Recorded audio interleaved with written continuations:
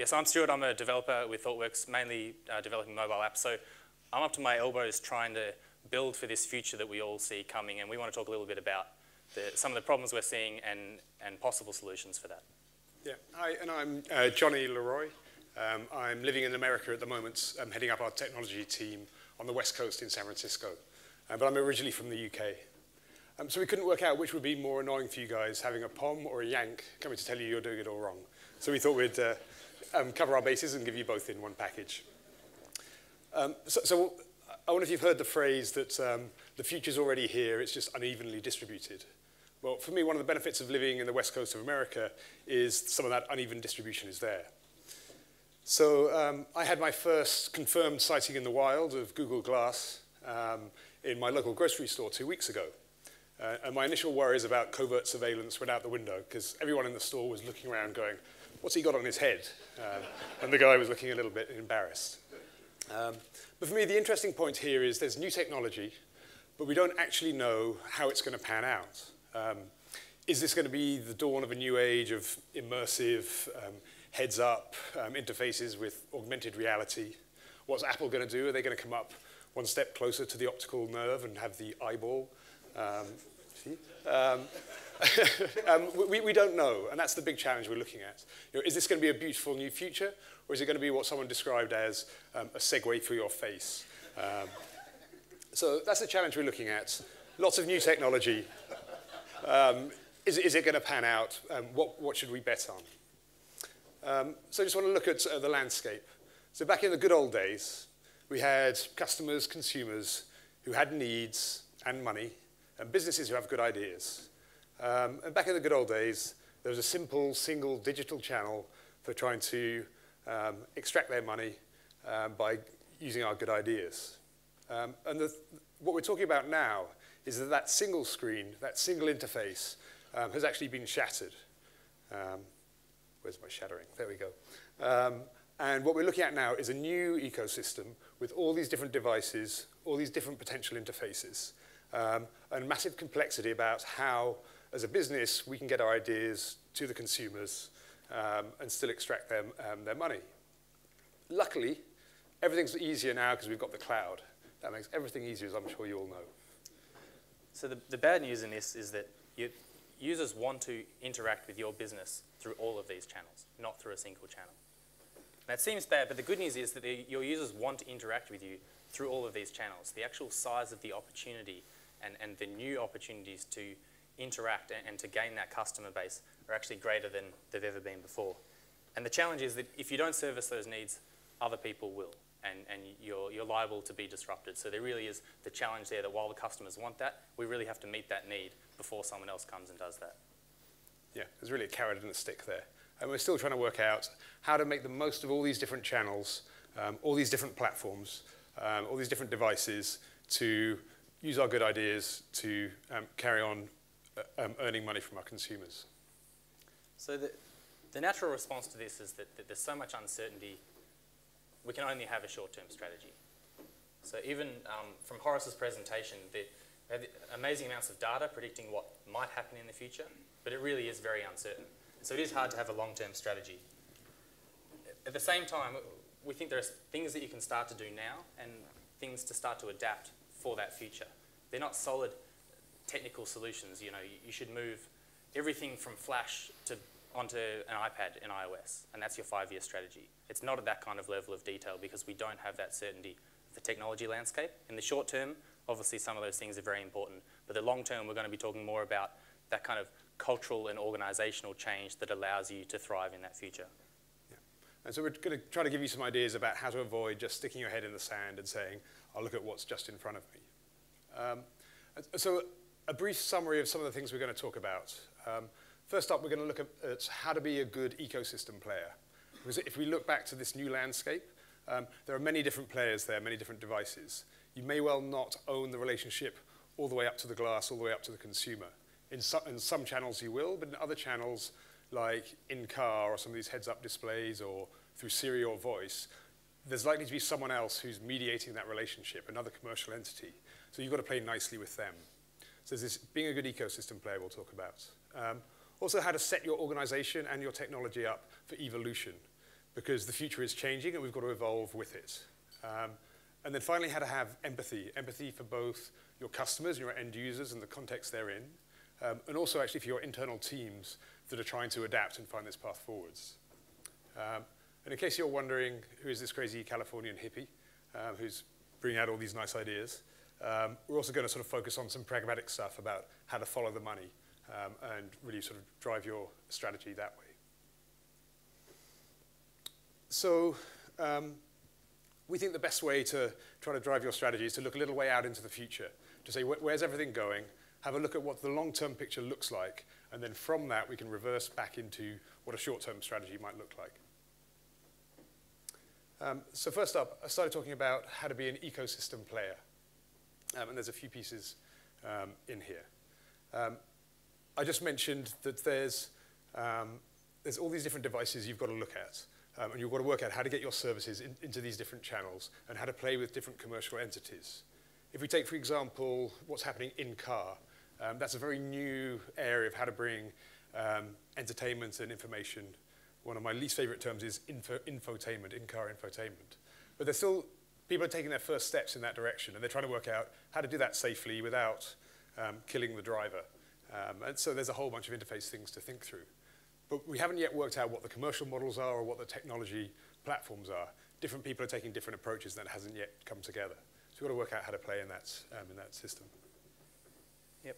And when we're talking about mobile development and dealing with this future, we like to use this tip of the iceberg analogy, that the solution for mobile and for the future in general is not to pump out little shiny iPhone app. That may be part of the solution in the short term, but actually to build a great mobile experience and to build that capability for users to be able to interact with your company through a variety of different channels, actually the bulk of the work is under the waterline that no one sees. It's the stuff that Scott was talking about earlier about how most of the data is actually computers talking to computers these days. And unfortunately, a lot of existing back-end services and products that we all have in these large enterprises aren't well suited to mobile. The data formats, the way that they communicate, unfortunately aren't well suited. But fortunately, it's easier to spin up new services and deploy them and get them out there to the public than it's ever been. The cloud on that picture is kind of tongue-in-cheek, joking that that's the solution and it's got to solve everything, because obviously it's very difficult. But the evolution of the cloud and that whole idea of getting things out there quickly is actually a big part of the solution, and without that we wouldn't be able to thrive in this future. So what we want to do is, as we go forward, instead of having one large system on the back end, we think that once there's a variety of front ends, whether it's something like Google Glass or in-car headsets, and at the moment mobile apps are a huge part of it, that one large system is not going to solve all your needs on the back end. And there's a few steps that you should start moving towards in the long term to deal with this future.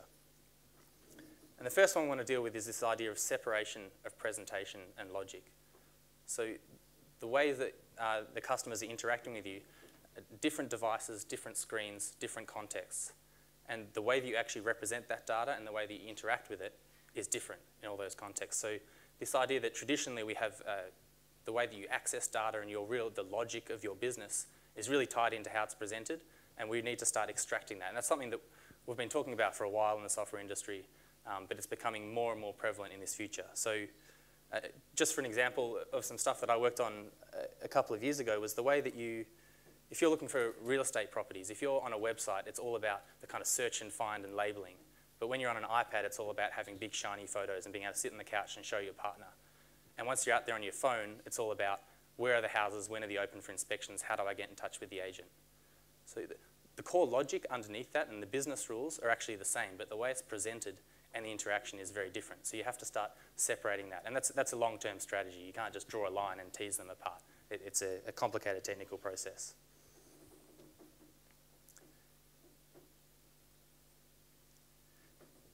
And the other thing we want to start doing on the back end is moving towards this idea of small stitchable services, moving away from one monolithic back end and having smaller slices, more dedicated, that are focused towards specific customer needs and specific screens and devices.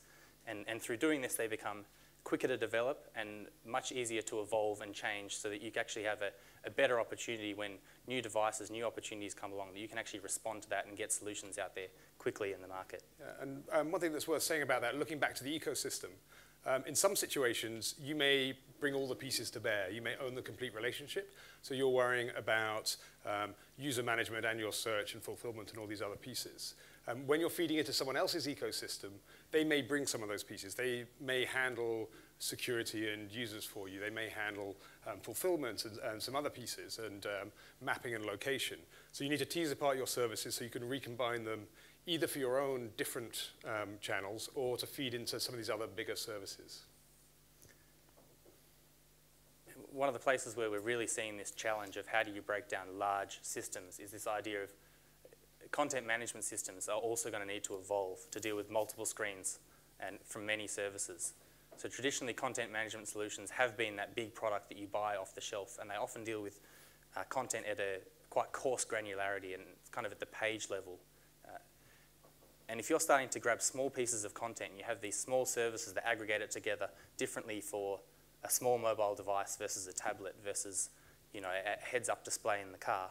It's actually, we're going to have to move away from traditional approaches to content management and become much more fine-grained in the way that we deal with content. And actually, yeah, there's a company we've been dealing with up near Seattle, and they, not that one, and they provide intelligent virtual assistants. There's these little sort of chat to someone, an automated person, to take pressure off your call center, to reduce the amount of inbound calls to your call center. And we've been helping them move that product that they do on the web for various airlines, healthcare companies, even the US Army. We've been helping them move that to mobile. And there they're using voice and trying to push this conversational interface that we see with lots of new different platforms, is these natural interfaces. And as you're asking a question to this device, it goes off, finds the information, and tries to feed that back into the conversation. And what they're noticing, there's lots of challenges around voice and getting that on mobile. But some of their bigger challenges are how to integrate with an airline's content management system or their knowledge base, and how to pull out small chunks that you can feed into a conversation. And that's really the challenge we're talking about here. And so while this is a long-term strategy, there's those decisions that you can start making now to move towards this. And a major part of that is choosing tools that play well with others. So traditionally, having this kind of boxed environment inside your enterprise and treating everything as an internal thing, unfortunately, everything's public now. As soon as you're going over mobile networks, you have lots of public-facing things.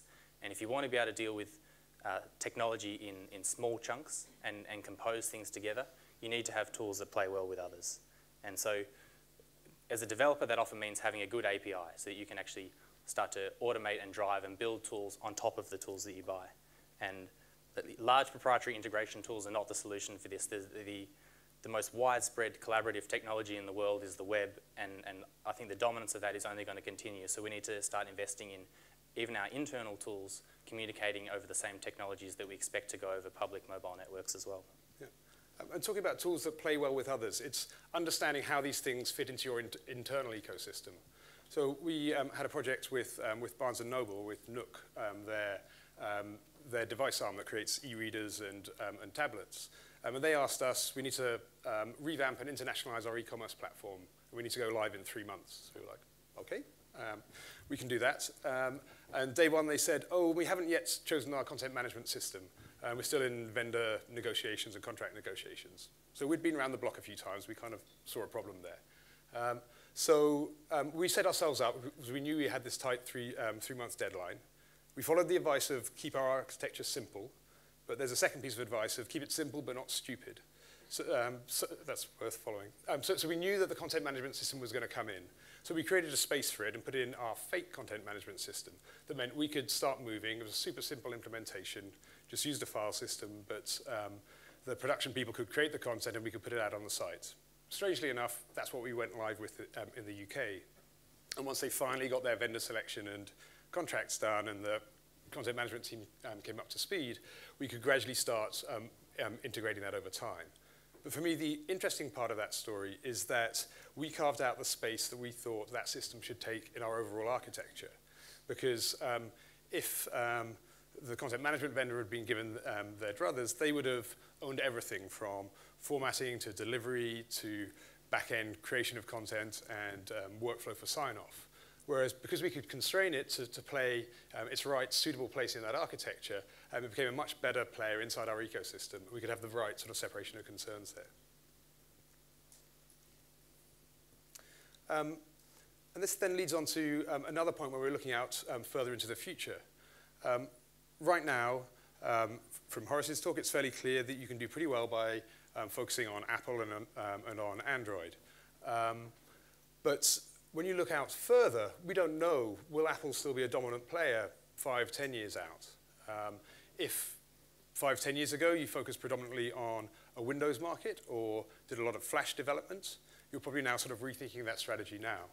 So in the short term, keep an eye to the monopolies, but longer term, look for open technologies that are likely to last longer and likely to have broader adoption. So we talk about favoring open technologies, but having some short-term pragmatism about where the monopoly stands right now. So this brings us on to the thought of, you've got to play in this future ecosystem, but we don't know what it's going to look like. So you've got to get ready to evolve towards that new future. And part of that is, if you're looking towards the future, it's not about stopping everything and just trying to build all this kind of base and build a platform so you're ready for the future. You have to start experimenting now and evolve as you go. And just a couple of comments on this culture of evolution. As you move towards this idea of designing and discovering products as you go, you really need to start embedding design inside your teams. So we see a lot of IT organizations where the design and product arm of the business is separate to the actual delivery part of the business. And I really don't see this as a sustainable model with the uncertainty that we're seeing, where it's not about just saying this is the product and trying to do this agile stuff to move towards a kind of line on a graph. We actually don't know what the solution is, and the designers need to be integrated within the teams. And this is really an organizational response more than a technical response. And in a similar vein, you've got to start working out how to measure and adapt. And for me, there's a couple of sides to this. There's getting designers and user experience researchers involved who can actually go and talk to your customers, talk to them in context, see how they're using their devices as they're on the bus. But also have to look at how to get analytics, real data, into your process so you can measure what's happening and learn and adapt based on that. There are talks later this afternoon going into more detail on analytics and how to be adaptive. So we've had a brief look at where the future is going and some ideas for that. We now want to sort of scroll back to what can we do in the short term to set ourselves up for a shorter term strategy. Yeah, and we are going to talk about apps a little bit here. So although we think that apps are not the end state of the mobile market, and looking even 5 years down the track, it might not be this idea of pulling out a phone with an app and pulling down data. It's going to be much more interactive with all the devices around you.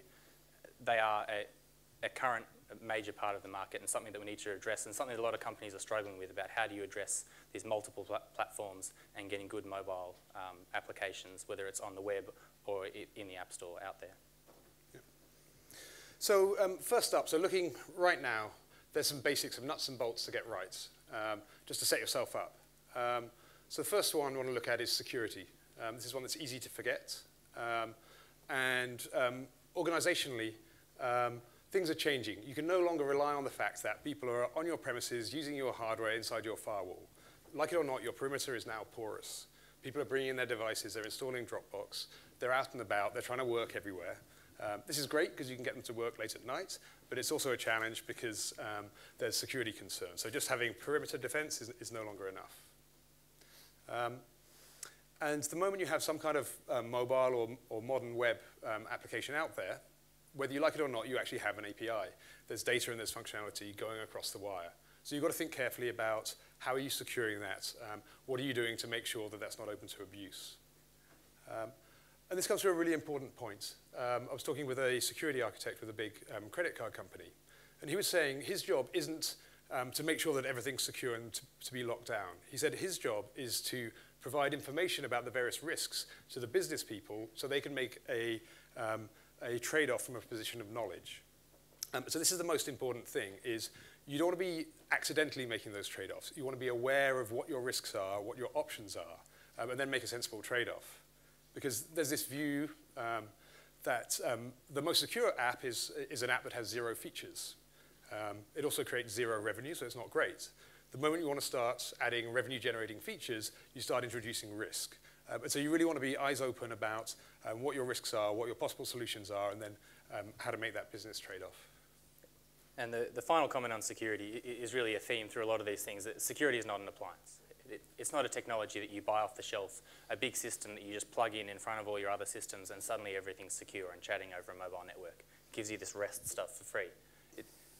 I just haven't seen that work, but I think a lot of people are exploring the large appliances like this as a solution to security, and it's the same way that the content management systems need to evolve, that security needs to evolve, and the way that security has evolved on the web and for communicating securely and keeping personal data private but actually having open access to the information that should be public is something that there's already standards that have evolved for the web for dealing with that, and they're the ones that we should be embracing.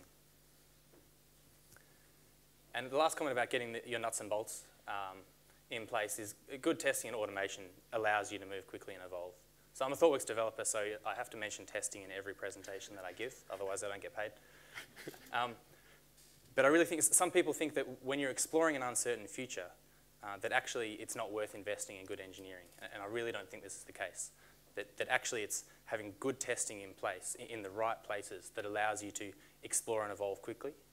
And when we talk about automation, we're now not talking just about automating our apps and automating our testing. We're starting to talk about automatically deploying those things to the cloud, monitoring them in the cloud, analyzing what's happening. And we think that that's a major part of this mobile future, to the point where we've actually got talks later on this afternoon about how do we actually approach continuous delivery in this space, and how do we start dealing with analytics and measuring what's going on. Yeah. Actually, just one little point on testing there. A lot of people think that testing is just a patch of time you spend before you go live, and it takes extra time, so it delays you going live and learning. We think if you bring that up front, one of the most important questions that ThoughtWorks people tend to ask is how we know when we're done. And that's, how do you constrain the work you're doing? And if you're taking this experimental approach of saying we want a small experiment, put it out there and learn, thinking of your tests first, automating them, constrain you to implement just enough to get that experiment out to production. So rather than being an extra time lag at the end of the process, it's something you think about first that constrains how much work you do. Okay, so right now you need to follow the money and work out where the money is. And I think Horace has been fairly clear on where the money's moving. Right now, in the US and in Australia as well, we think the money's in these places: Android, iOS, and the web. We think right now, unless you're targeting Toronto, strangely, where they have a big BlackBerry population, BlackBerry and Windows Phone probably aren't worth focusing a huge amount of money on right now. So I just want to help you think through strategies for how you follow the money, because the problem here is each of these different platforms require different ways of coding, different technologies, slightly different skills, and so there's sort of a cost and an overhead in targeting all of them. So when we're talking about platforms, we're talking about all these different types of ways of getting to your users. So we're consultants, we like charts, so we're looking at platforms this way, and then we're looking at the quality of the experience. And there's a trade-off between the two. There's a cost curve that if you want to hit all your platforms with a really high experience, there's a high level of cost and time to reach that. Okay. So one standard approach is to, particularly for a new product, for a new market, is to try to get a high-level experience and write natively for each of the different platforms, and then roll that out across different devices. We took this approach with a large bank who had more money than God, and even they found some problems here. And it wasn't just the cost, it was actually the flexibility of being able to adapt. They had different teams, different technologies inside each vertical there. There's another approach, which is to try to cover your bases quickly. There's some tools that can allow you to do that, but when you try to up the level of experience and functionality on one platform, you often hit this glass ceiling. And the strategies we try to look at and the technologies we try to promote are ways of trying to avoid that glass ceiling. And two general approaches that we're taking in building mobile apps, trying to do it efficiently and so you can get a great experience and not hit that glass ceiling. We're only going to talk about briefly, if you want to have a conversation around how you structure mobile apps and natively for iPhone and Android, I'm happy to have that conversation in one of the breaks. But the two guiding principles that we see are keep the app simple. That the initial conversation shouldn't be around how do you build multiple apps and how do you share all the logic across them, and actually, how do you build all your back-end systems to keep the app as simple as possible. And having these smaller services, focused services on the back end is a great way of doing that. And once you do have that small bit above the waterline, that tip of the iceberg, they're starting to look at how you share logic across them, and using the web is a great way of doing that. So just to give a couple of examples, because every company and every product has different trade-offs for this. The first one, I'm not going to go into detail, but there's a product called Jump-In from 9MSN that I've been working on for the last few months. We're about to have a presentation from James Brett around MI9 and what they're doing in that space. But just briefly, in terms of the trade-offs of those technologies that are being made and that kind of native, just for the Apple App Store versus the kind of open web approach, that the one side of it on the left is a kind of TV guide, and it's about performing quickly and having a good experience to get through it. And that's all done natively. That's what makes sense to do natively, and the tools are best for. But on the right, we start to have lots of content fed in around TV shows. So this particular one is about the Today Show. And actually, each of those columns you see on the right is actually all content pulled in from the web. And actually, they're all pulled in from separate back-end services. So we're starting to move towards that flexible future. I won't go into that too much because James is going to talk a little bit about more about Jump-In next. And so that's the nice, easy situation when you're building a new application. But for many people, you've actually got an existing product. You're already somewhere down the line of building mobile applications. So I just want to look at one example from a major US airline we worked with who were in that situation. They had fairly fully featured apps across these 4 different platforms. You could book travel, check in, and do a bunch of other features on them. But they were running out of money, wanted to redesign, and wanted to add new features, but they couldn't do all of that. So they asked us to come and help. So we followed the money and saw that the money was massively in iOS and Android for them. So something like 90% of their mobile traffic was across those 2 platforms. Traffic was fairly evenly split between the 2, although revenue was massively skewed towards iOS. So we advised them to stop working on and sunset their BlackBerry and Windows approaches, and then work out how to bring together, share more logic between iOS and Android. There's an open source project that we'd created before this that helps with that. We'll happily talk about that, but actually what's more important is the approach. And the approach here is to share logic in a way that uses an open standard, so it uses web technologies and JavaScript to share logic, but then it gives you freedom to improve the experience and go native if you need to, platform by platform and screen by screen. And then one of the benefits of that using web technologies was they got a mobile app pretty much for free out of that process that managed to help them look after their BlackBerry and Windows customers. Yeah, so the 2 points here, just the general principles are about keep the app simple and share logic. And part of that is not just a technology solution, but an organizational solution. So traditionally, we often structured the teams around one team per channel. You have a digital channel and a print channel, and mobile came along, so we have a mobile team as well. And really, to get good sharing and keeping the app simple, this structure is not well suited. And actually, you need to start structuring your organization around having one team per product. And so you can actually all sit together and have that conversation daily around where the effort should lie and how you get the unseen bit behind the waterline really working well together. Okay. And so I want to talk fairly briefly about how to evolve your organization to support this way of working. And there's actually a real tension between discovering new products, what new product opportunities will work in the new market, and then scaling existing products and monetizing them. And so there's one mode where you're optimizing for learning, and there's another mode where you're optimizing for predictability, quality, revenue, and so on. And they're both valid modes. Traditionally, enterprise have been more in this scaling mode, and startups have been more in the discovery mode. I actually think one of the things ThoughtWorks does is straddles these 2 divides. It sort of teaches startups how to grow up and become more enterprise-like, and hopefully begins to teach enterprises how to loosen up a bit and gain some of that focus on discovery. So just a few words on how you manage teams who are focused a little bit more on discovery. If you've worked with ThoughtWorks, you've probably seen one of these burn-up charts, tracking scope of what we're delivering against time. Here's what we're trying to deliver. This is the scope. Beautiful team, nice and predictable. Actually, if you've worked in reality, your scope changes a bit. So this type of approach is nice. We're looking at delivery over time. The graph is good because the important stuff is visible. We've seen scope go up. We realized we weren't going to hit the date, had the tough conversation, brought the scope down to something manageable. But if you come into more of this experimentation or discovery mode, you get a very different type of chart because you're changing your ideas, you're experimenting, you're learning, you're adjusting. And this chart basically makes your managers pull your hair out. And what this tells you is you've got the wrong chart. So actually, you need to think about measuring something else. And this is important because you've got to really think about what you're measuring. Are you optimizing for predictability or are you optimizing for something else? So just a few thoughts of what to measure. One is cycle time, and this is a measure of the productivity or the performance of your team. This is rather than saying, when's our full release going to be ready? It's saying, if I come up with a new idea, how long is it likely to take to get that one idea into production? Another thought is value. Measure the value delivered rather than the number of features. And this is looking at the performance of your investment.